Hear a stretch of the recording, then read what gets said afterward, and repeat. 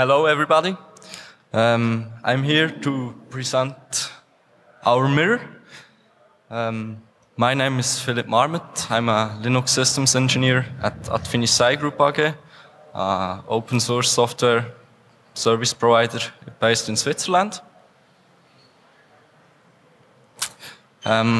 We now maintain a mirror for something over a year, and I want to show you some details of it. First, a short overview. We are running since around June in 2015. We originally started with mirroring Arch Linux packages and then added big distributions later, like Debian, Ubuntu, something like that. Recently, about 2 or 3 weeks ago, we started to also mirror openSUSE. We have one of the smaller modules. Currently there are 5 distributions and some other projects we mirror. Here you can see a list of officially published mirrors. There's Arch Linux, CentOS, Debian, openSUSE, Ubuntu, .deb and EPEL. They are different in size and how we mirror them, but I will get into this later. There are also some unofficial mirrors we provide. They are used in projects for internal or customer project where they have to create firewall rules, and this is sometimes not an option because there are CDNs behind the wall mirroring infrastructure, and to open the firewalls would take some changes and time to make this.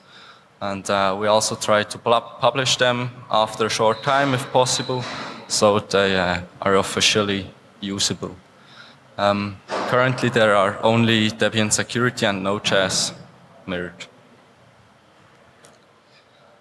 We've created a small landing page where we can find some information. I will show you this.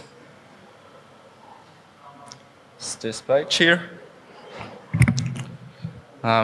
We have created a little info symbol for each mirror where the configuration details are explained and where you can find links to more detailed information about the mirror. It's the same for all mirrors.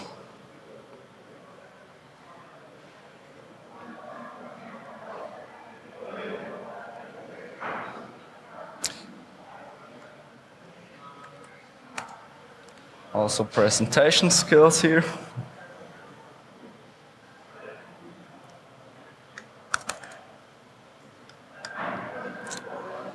Is it working anymore? Second, please. I think I have to do it this way.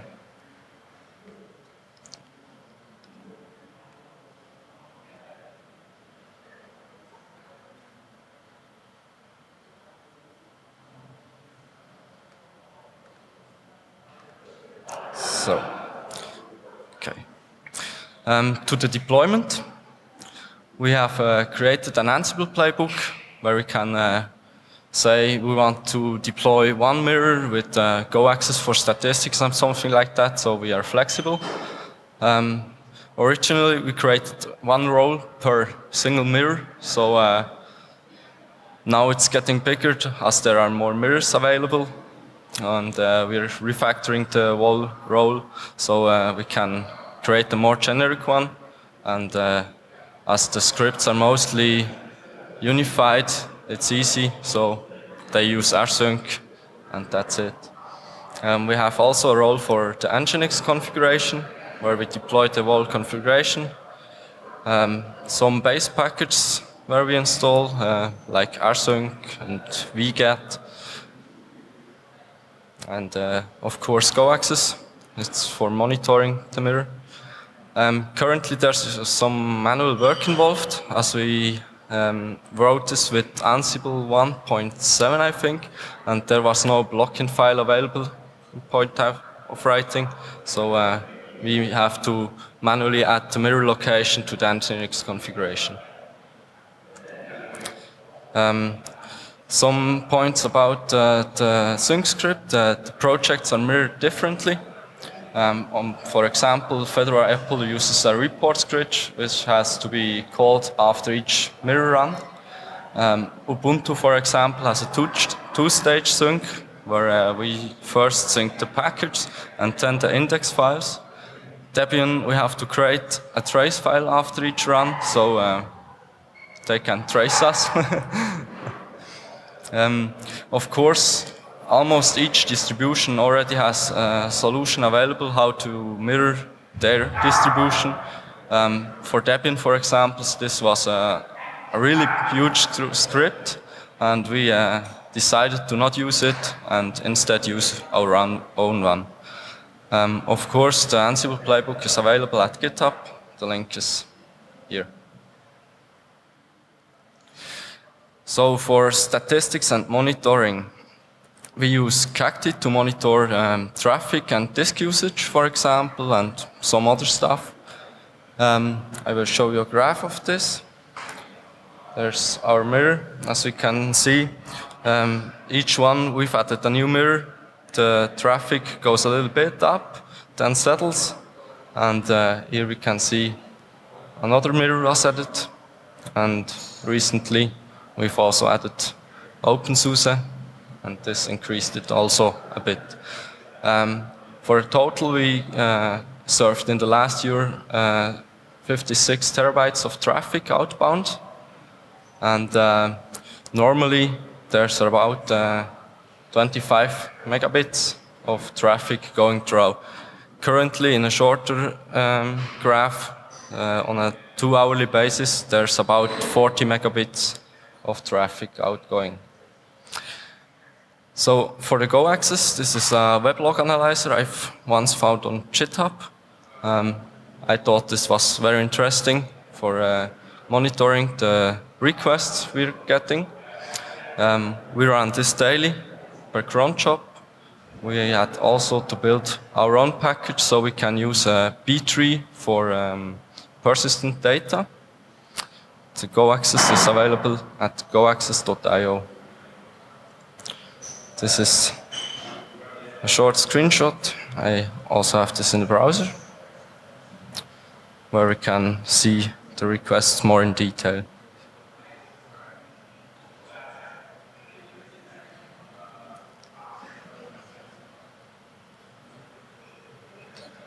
So there we have a total requests counter. It's just taken from the Nginx logs. We have graphs for the unique visitors per day, of course for the requested files. And we can also see the bandwidth.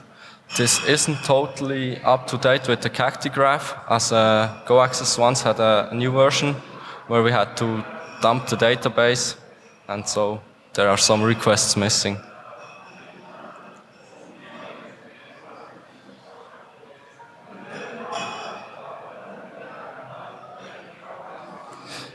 About the monitoring, we've built a small function into our sync scripts, which writes a status file in JSON format, as we can see here.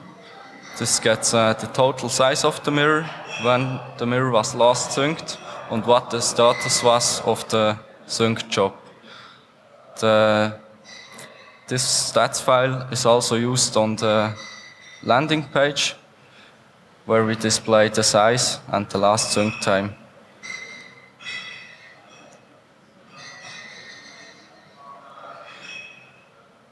We also have a monitoring check set up, which gets the status of the sync and alerts us if something gone wrong or when there was no sync possible at that time, so we can investigate that.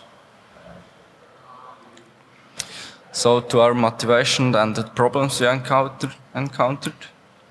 The motivation was we had storage and bandwidth available. We used an old server where we elsewhere didn't use.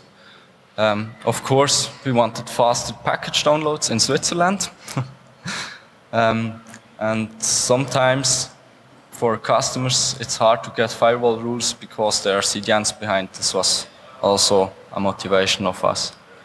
And we only have one IP, so it's easy to get a firewall rule for this. Some problems we had from a bigger distribution, orange colored, no names. The mirror was long time not accepted, the issue laid around, and we asked multiple times to publish the mirror, but hadn't received an answer, so we waited, and finally the mirror was accepted. We also had a problem with an outdated WeChat version, where the problem is WeChat runs in a memory leak and is die.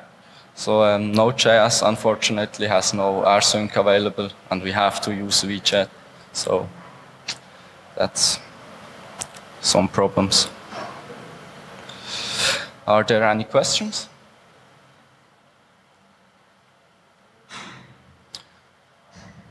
Okay. So thank you for listening, and have a nice Sunday.